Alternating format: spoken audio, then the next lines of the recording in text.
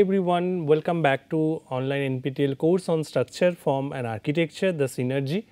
So, today we are at lecture number 22 and this lecture is comprised of the different kind of arches, arch structures, their uses in the building as well as different bridges.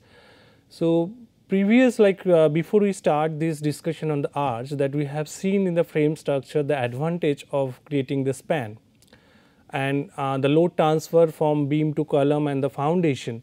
The advantage of using arch is something where the arch itself, the profile, the curvature itself is taking the load, and most commonly it is taking the compression, the compressive load. So, there will be not essentially the tension developed and if it is tight, then definitely there will be some, but otherwise this being used and this arch form being used for so long from the history, like we have seen many such examples from bridges, from different buildings, even to create some small opening like window, door, arch form being used like in a bigger manner, and this lecture will be focusing on that. So, let us start this particular discussion on arch.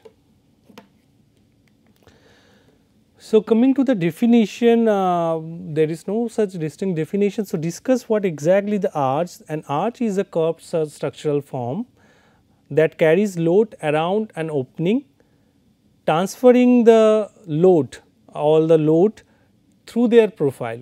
It is not giving like with the connection. So, this curvature itself is transferring the load of the profile of the arch to the abutment, the support or the jambs or the piers. So, basically if we have this particular support, the piers, the arch is basically transferring load and most commonly it is very symmetric. So, that is why the load, the homogeneity of the material and the geometry is helping this arch to transfer the load like this. Again, the arch are the self supporting compressive structures. As I mentioned already, in arch mostly will have the compression stabilized by the force of gravity acting on their weight, which makes them very stable and efficient, capable of larger span and greater load. So, what exactly it is? Like the arch form that we can create, like we just start with the example of chain. So, suppose we have a chain and just it is having a length more than that. So, we just allow the chain to have sag. So, it will give you a particular form. We will discuss that this catenary form or the parabolic form, and then it is having the flexibility when you add some weight to it. So, it will change the form little bit, then you can balance it, and if you reverse this, so that will create the arch. So, normally it is with a chain or cable and now converting to the arch form. So, it is geometry, the geometry we follow to create this arch will determine how it will transfer the load, and this is very effective form of a structural element that can be used. The downward load of an arch must be transferred to its foundation. How it will transfer, that we will have this distribution both the side, okay, gradually. We will also discuss with the components of arch and to the support, and that support will transfer it to the foundation.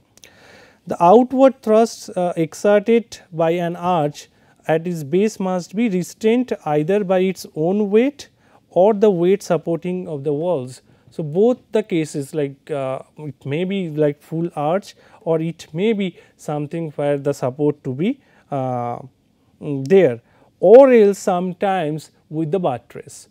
So, in some of the historic building we have seen the arch form and other thing is supported by the wall, and in order to reduce the wall, so we use the flying buttresses to that. The outward thrust increases as the height or rise of an arch decreases. So, what exactly it is, the rise is basically this particular height, like if it is a flat beam column structure and then we try to give the bend. So, if you reduce it, then thrust will be more. So, if you make your arch like parabolic, it will be the great one. If you make it flatten, flatten, flatten, so it will give the outward thrust more compared to the height. So, that is why it says that thrust increases as the height or rise of this decreases. Now, coming to this particular schematic where you have different components. So, at the curvature you have the internal curvature called intradose, the extradose is the outer curvature. Then you have this abutment or area where like it is being supported to the piers, and the rise, as I mentioned, it is basically the distance between your internal curvature from that particular horizontal line. So, where it is being supported, and then you have different kind of elements. So, mostly like in history, so these arches were formed due to the with the brick masonry or stone masonry, and then you have a crown at the top, and also some you use this particular stone we also refer as the keystone. So, this is basically the keystone, and this area is basically your crown, and this is your haunch. Then in between the layers of the components are also called voiser. So, and this is the effective span. So, this kind of structure mostly being used to create the opening, sometimes even in the window, and depending on the rise we will have different kind of arches. We will be discussing that as well. So, how load is transferred? So, load imposed on it will be transferred symmetrically and that will transfer to the ground. Sometimes if your wall is not capable to do it, so we can also use some flying buttresses or some other support which will eventually distribute the load, and this symmetry is very important in order to do that. So, here also this is the similar thing. So, in a 3D form, so you can see the how the bonding being made. So, in this case this is basically your rise. Now, coming to the material that can be used. So, any material can be used, but normally the material used in the history or in the recent times, the brick masonry, the stone masonry, sometimes the wood being used is very not that much easy to curve the wood. So, like different seasoning is word or make into pieces the batten how you form this particular arch. The concrete arch is also possible with the proper reinforcement and all, and then steel arch is being prefabricated and can easily be made as per the requirement. Now, let us go through some of the beautiful arches. So, some are this is very natural arches that being formed that due to some airflow and all this being created. So, it is you can see that how it is being sustained, and this is something where mostly arch being used for making the bridges, like maybe it is small or maybe large, but brick masonry was used to create this arch which will help to distribute the load effectively. So, this is being used earlier. Okay, and then the revised form of this, like where in this picture you can see those areas are filled with masses to support it more. So, in that comparison, so here you can see that vertical members they are tied up with this particular arch where the concrete being used, here the brick masonry being used or the stone masonry being used, and in this case it is the concrete arches.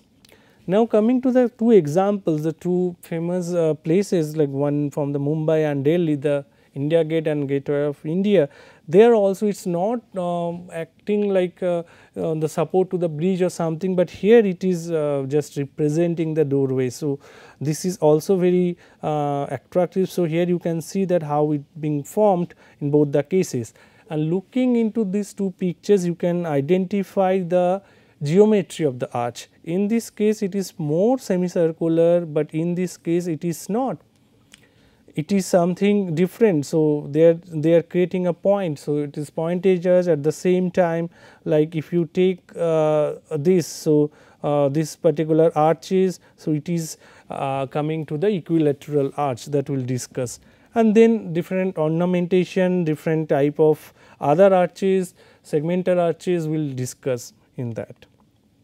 Now, the type of arches based on the geometry.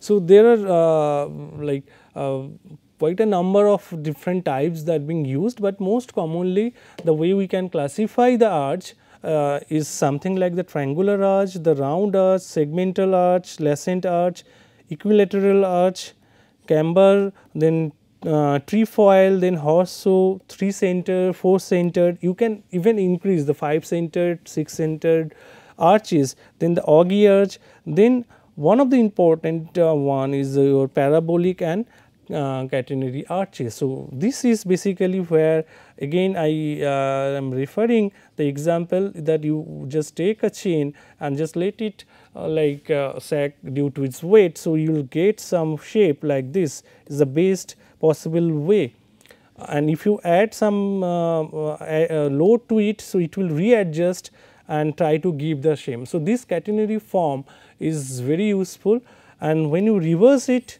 with the material, so that will give you the arch. So, this is your what we call is your catenary curve, and this is your catenary arches.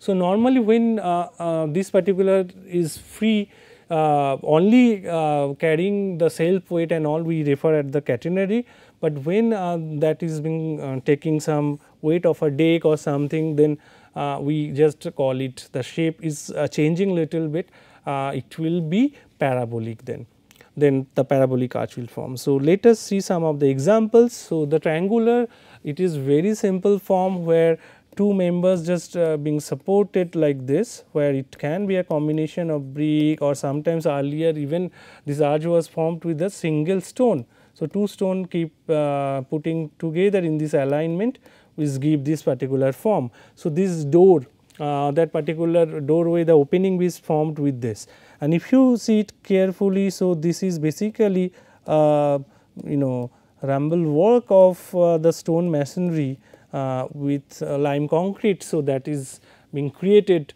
and again the symmetry to be maintained, so that the load will be distributed uniformly. So, this is the triangular type. Then coming to the round type, it is basically the form of this arch is giving giving you a completeness of the circle. So, here in this case you can see, you can compare it, this is basically a semicircular thing, where the center is been fixed at this particular bisection of this particular horizontal line, and this radius is being rotated. So, this is giving a round form, and many a times like it is giving the symmetry. So, what we discussed in the example of India Gate, where we found this kind of round arch. So, that arch is being formed like this, and here also if you see the distribution, the number of bricks, the masonry layout, it will be having the symmetry. So, again this is your center. So, then this will be your rise, and it is giving a form of a round. Now, coming to the segmental arch, it is basically when you have a semicircular arch and then you try to put pressure. So, you just try to make it little bit the rise of the arch being reduced both the sides. So, you just squeeze it and then it will create the segment. So, in this case basically what you can see that it is the center of this arch is now not at this, it is shifting somewhat like if you complete it. So, it will shift it from that particular line. So, segmented arch being also used as, because like it will essentially it will decrease the rise of the arch, and wherever you require this. So, in this case also if you see that it is not exactly the semicircular, this is the segmented arch being formed in this particular bridge. Now, coming to the lancet arch, or it is also the pointed arch system, where again like it is something not giving your single center. So, this particular form that being created, so that will have center somewhere here, and then it will have center like this, and so it is basically a pointed arch and being used normally in, if you see the Byzantine and the post Gothic architecture, then this kind of arches being used most commonly. Then coming to the equilateral, that we also found in the your gateway of India in Mumbai. So, where the arch is formed, it is similar to the one like the lancet, and but here it is something where like the span, wherever the both ends are considered to be the center of the arch, and then that will be forming this particular structure. So, in this case also, if you find, so basically if you just make the circle, so this is basically creating the equilateral triangle, and then this arch form is called your equilateral arches, that you can see here this example of the church, and mostly like those kind of arches being used in the Roman, Byzantine, and then not the Roman, the Byzantine and Gothic architecture. Coming to the camber or the flat arch. So, most commonly in the area like in Germany and all, so this kind of architectural treatment been seen, where like normally the the lintel part of a window or something, where this kind of flat arch being used to decorate it. Sometimes they can go with the similar material to give the structure the similar look, or sometimes they can make a variation with the brick texture or the color to have it.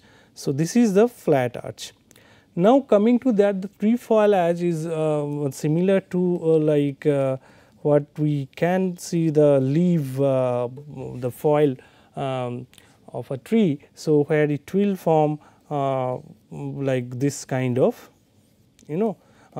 structure. So, 3 circles like they have been using. So, where the symmetry to be maintained. So, in this case also, like if you see, like they are maintaining this particular geometry to create this. So, this is also some ornamentation to the arch form that was used. Now, coming to the horseshoe. So, in this case horseshoe is basically the profile that we have, this kind of magnetic like horseshoe arch, where this being formed like this. So, this is again very useful, and many examples that we can get from this. The formation is same. So, this is a schematic where it will look like this. Then this 3 centered arch is something where you can get something like where it is not basically the trefoil kind of, but here it is where you have the arch form. So, here you have a circle, then you have circle here. So, 2 points, and then basically what you have your connection like with the same perpendicular line, and you have a bigger circle. So, in this case the arch is controlled by 3 points, and then that is why it is called 3 centered arch, and here you can see the example of this. So, where the 3 centered arch, when you go like deeper and deeper, your upper portion of the arch will be flatter and all. So, if sometimes you require this kind of arrangement of arch, you can go with that, where here also you can get this. So, this is a very bigger circle with the center at the bottom. Now, 4 centered arch is something where like it is something again you can control it, where you can go for a pin joint and you can create it. So, here you can see with this center we can have the circle in these 2 position, and then controlling this you can have a bigger one like this, and you can have a bigger one like this. So, controlling it, like how you, if you increase the number of points, then you can create different geometry. So, this being used to the 4 center arch in, again the church, mostly in churches, or this place is this being used.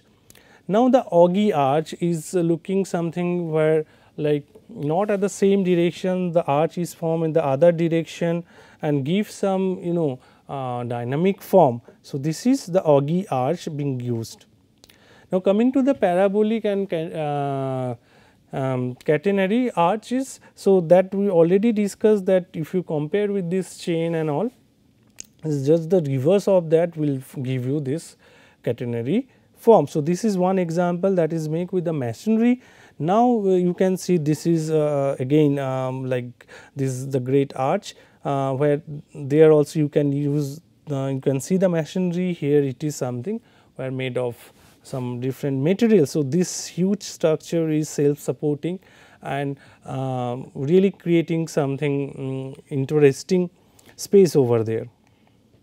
Now, coming to the support, in this support what we can have that hinge ledge arch where it is being just fixed, then you have the 2 hinge arch, and these references, these particular examples are related to the bridges, because it is being used so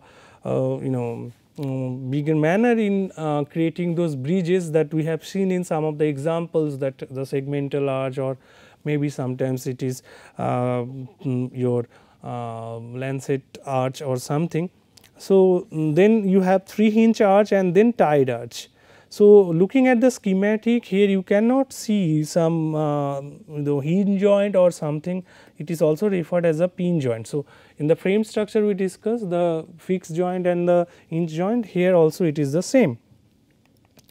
Now, coming to the hinge ledge arch, where this arch is formed and it is just fixed fixed to the ground. So, it is fixed with the ground, and by which it is transferring the load, again symmetry to be maintained, that is there in the hinge ledge arch. Now, coming to the 2 hinge, where 2 hinge is being provided the 2 support, if you really go through it. So, at this end, so that being supported with hinge. So, then compared to fixed, this is the 2 hinge joint and being supported. Now, coming to the 3 hinge joint, along with the 2 hinge at the support both the ends. So, one hinge is also provided. So, basically it is giving the joint like this. So, it is the application of 3 hinge joint, and this is just to create a bridge, to create the overpass on a particular expressway. And now, coming to the 4th category, that is the tied arch, where along with this support you also tie this particular member to the bridge. So, in this case, though this will the compress because of the tide, so tension will be developed at this portion. The earlier case, if it is not tied, so it is full of compression, giving support to the the bottom of your arch, that will transfer to the ground. Now, coming to the summary. So, arch is having advantage because it is basically depending on the geometry of the arch, it is distributing load through its curvature to the support, the piers, and finally it will go to foundation. And the advantage that with arch you can create the large span, and there is a relation, if you decrease the rise of the arch, that means the lateral, the outward thrust will increase. So, in that case we can say that compared to a beam and column, the arch is a better form which can actually reduce some horizontal load. So, this is something where you can actually experiment with taking 2 books and you just make this alignment of the books like this, okay, then it will be more stable. Now, you just lower the rise of that and you just make it little flat. So, what you will feel that it will have a increasing the horizontal force, and if you make it even flat it will collapse. So, this is the very basic example where you can experiment with. So, depending on the rise, increase in thrust, the outward thrust will increase if you decrease, if you lower down the rise of this. So, like in the this is something where like you can understand that with change in rise, how like the arch outward thrust will improve, the horizontal force will added to that, and that is why the best solution to it is to just go with this parabolic form and all. And some of the buildings, even the buildings designed by Antonio Gaudi and all, they have like used those architects, they have used this particular form. Now, in the second part of the presentation, what we discussed is basically the support condition of the arch bridges. So, we first discussed about the no hinge bridges, where like this particular arch form is being just supported with a fixed end, just across the river or some locations, and in the two hinge system those being supported with the pin joint or the hinge joint, and compared to that, like when we have again a pin in between, so it is converted to your 3 pin joint. And also we discussed that not only this joint, along with that we also have some examples, some bridges where this arch is tied with a horizontal member. So, depending on the support and depending on the situations, we can really go, and we have seen a very good number of examples where the arch being used so nicely that overall aesthetics of the bridge or the structure is really appreciable. So, the advantage of arch, that what we discussed, that we can go for the higher span, but the limitation to the arch is whenever you use this arch form. So, definitely the top portion of that arch is basically where you have to compromise with the space. So, whenever any structure like you have some hanger or something where you just repeat this arch form of the frame and then you just cover with the light material, but you cannot use this particular volume with the very regular structure. So, then you have to make some arrangement and then you can support it with something. So, the bridges, you have seen that sometimes you just use some tension members to create this, or sometimes even like you just feel this portion, that we have seen that brick masonry that earlier, that we can feel this portion to support the structure above on top of it. So, like that, here we conclude the advantage of arches and the material that can be used.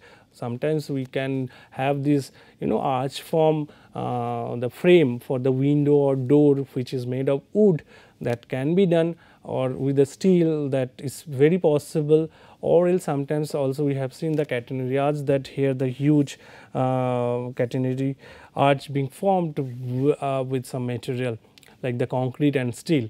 So, there is no such a constraint with the material that can be, but this has advantage over like your simple beam column structure, but proper geometry to be maintained, the shuttering of the arch is very crucial, where in frame structure it will be very easy to support it, but for this you have to support it with proper care. The centering of the arch, the shuttering, the temporary structure to be built to make the arch form, and the symmetry to be maintained is very critical, otherwise it will give more advantage in the structural form. So, here I conclude, and you can go through many examples, and I advise you that you just go through different kind of support joint arches being used in that. You make a comprehensive list and we can discuss over it and enhance the example list of each of this type.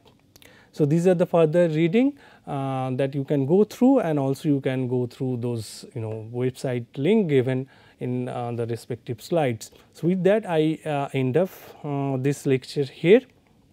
The next we will be discussing with the vault which is also derived like from the arch basic form in the upcoming lecture. So, thank you for taking part in this particular course, and we will be again meeting on lecture number 23, that is the vault structure. Thank you.